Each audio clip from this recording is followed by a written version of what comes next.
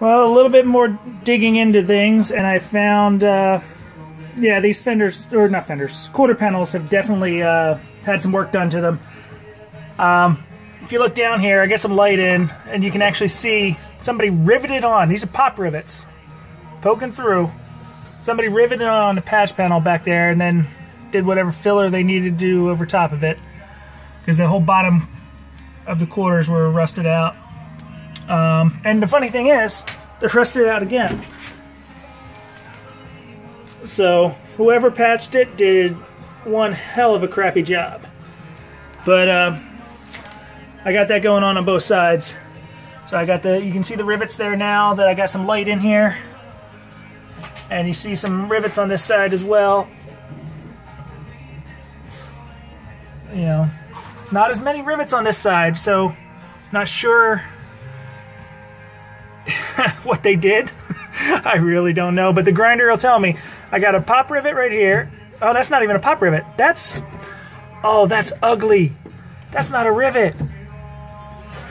That is Bondo squirted through as they squish something on. Oh, that's Bondo. That's not a rivet on this side. The other side's got some pop rivets, and they're definitely pop rivets. This side, I assume they were until you just saw me pick at it. But it looked like there's a patch right here that follows this curve in right behind the wheel well. I'll get the grinder out and grind into that and see what's going on. I've been just kind of rubbing my hand across things and popping the paint off. See if I can come up with any more rust spots. Whatever's going on, this cardboard is literally stuck to the paint. I'm not sure when this thing was painted. Obviously it was before I bought it, but you know, they actually had a cardboard box, I guess they threw in here, and it's stuck to the paint. And I noticed this when I started doing research, and I saw in the previous video I mentioned that the gas tank was dented, and I wasn't sure what else I'd find. So then I came out here with a closer look, and it looks like this is somewhat in good shape. I mean, obviously, it's not crinkled like it got crushed in an accident, except for, actually, no. Let me rephrase that. Now that I'm down on this angle, that's buckled right there, and that's what caused this rust. This actually got pinched up in an accident,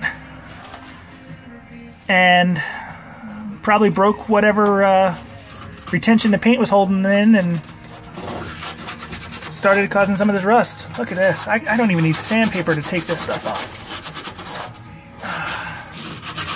Hey guys, don't try this at home. I got some rough fingers. But you're going to end up cutting yourselves up swinging at rusty metal like this. Yeah. I think I got a good little bang in the back of this thing at some point. Yeah, it's a little bit of a buckle there. Somebody had to bend some metal around. You can see that they were playing with it.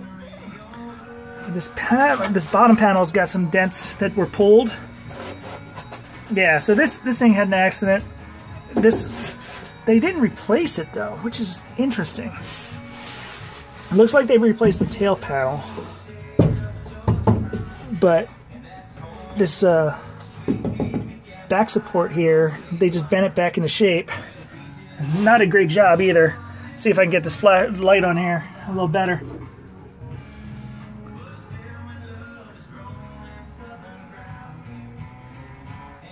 So that's definitely bent out of shape. Everything's bent out of shape down here. It's bent out of shape over here. Sitting in my own light again. But you know what? They sell those parts, which means I will replace those parts. I'm not that worried about it. But that would explain why my bumper, and those previous videos I had asking why the bumper seems like it wasn't fitting right. Well, if that's what bolts the bumper on right there, and all this stuff is bent out of shape, that's why my bumper wasn't fitting right. Alright, to continue looking at this trunk panel patch, or what might have happened with this accident, I climbed underneath, and all I don't even have words. I don't even know what this is. This is seems too flexible to be metal, and it's got fabric looking thing. I think they literally duct taped. That looks like duct tape. Hold on, let me see if I can rip that. I think this car was duct taped together. Literally. That is crazy. And look, I can look from the outside and through the wheel well. Look at that.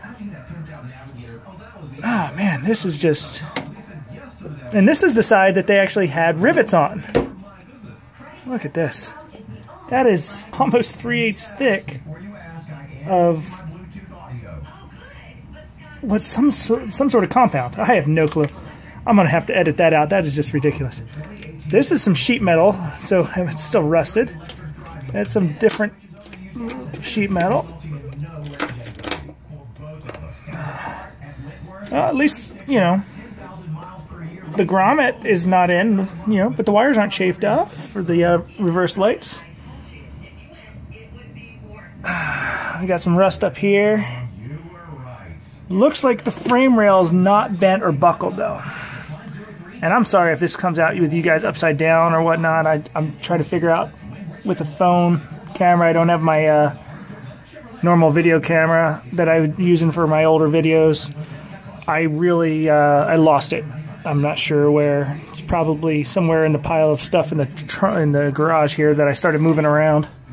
But you know, aside from some rust and paint and stuff flaking off of it, it's not bent up. It still has spot welds in it. So I don't think that this thing got tweaked with this rear accident. I think just that area up there that I showed from the inside got buckled a little bit.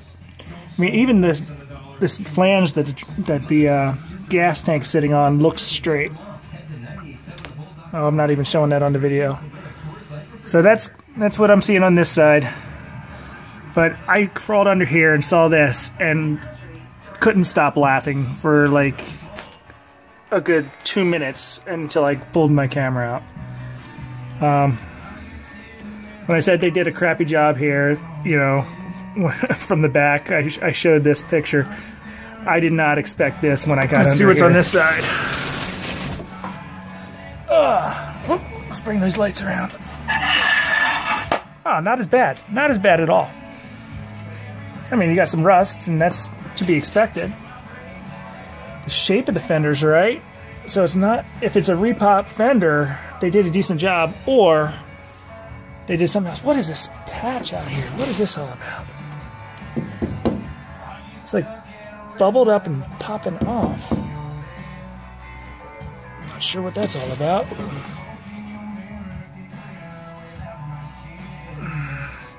Yeah, this side's got some of that flaking paint and everything else.